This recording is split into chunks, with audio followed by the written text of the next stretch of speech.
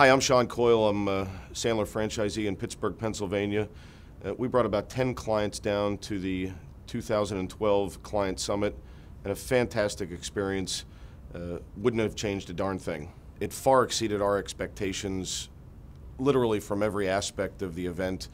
We had a lot of people talking about, should we not, and we kind of jumped in with both feet. What was interesting was a lot of the people that said, I'm not going to bring somebody down because I don't want my clients to see other trainers, and I'm afraid that if they see other trainers, I might end up losing some business. I think the exact opposite happened during the entire event.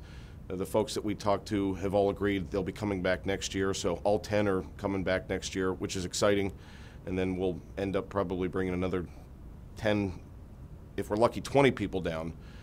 But it was a great event. It was well run. The content was fantastic.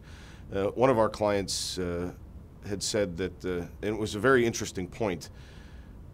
He said, I was excited to come down and I was excited to learn, but what was most intriguing to me was that you guys were across the hall and you were doing the same thing that we were doing, and it really reinforced my belief in what the Sandler training system does, because you brought us down to get trained and you were down there getting trained all at the same time. So it was a great event. We appreciate everybody for doing what they did, and I think not bringing people down would be a significant mistake, because it really reinforced the quality of what we do, and really brought people back into the idea that they should continue to be clients of ours. So bringing them down is just about the best thing you could do for your folks.